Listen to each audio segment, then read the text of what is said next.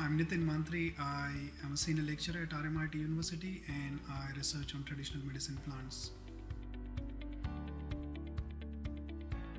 MGC Pharmaceuticals, Australia and RMIT University have agreed to research on medical cannabis, and we are starting with two key projects right now, and we are hoping to extend them to a number of other projects in the near future. RMIT is collaborating with MGC on two key projects right now, and we will be extending it to a number of other projects in the near future. The first key project that we are starting on is building a global digital library of cannabinoids that will encompass detailed information of global strains, their cannabinoid profiles, their genetic information, and also what conditions they are effective for. And the second parallel project that we are doing is looking at the formulations developed from medical cannabis and their positive effect on melanoma. The library project is constructing the world's first digital library of cannabinoids. We will have strain data that will include detailed genetic information for those strains, their phenotypic data, as well as their chemical profile.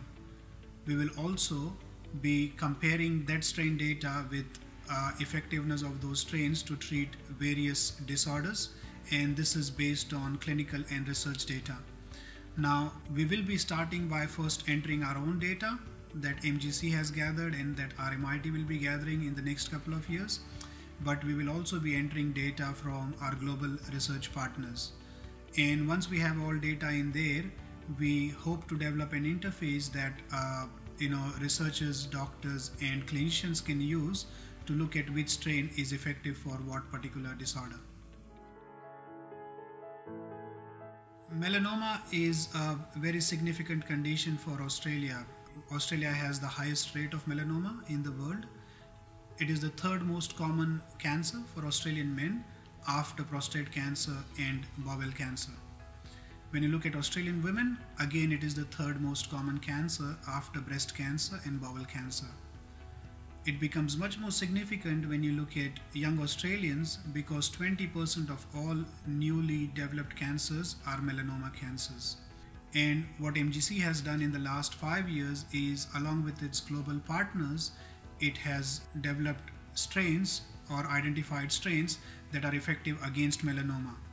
Now, what we will be doing in this project is bringing in those strains in Australia, growing them in Australian conditions in controlled environment, and then doing selection, breeding, and genotyping to identify which strains are effective against melanoma.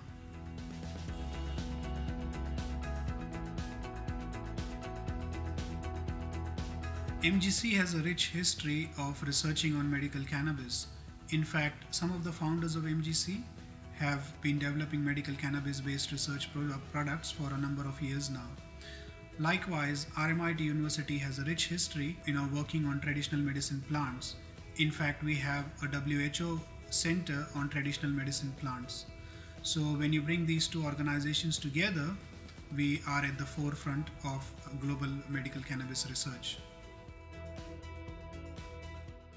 Australia has been lagging behind in terms of other countries in giving access and license for use of medical cannabis.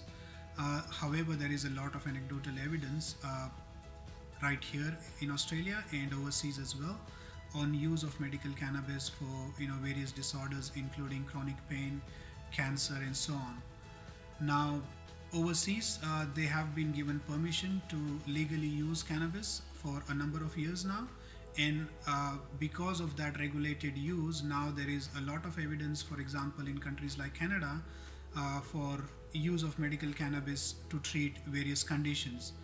Now that evidence is emerging overseas, but soon when we do research in Australia, we will be collecting evidence here, and then medical cannabis will become much more acceptable in Australia.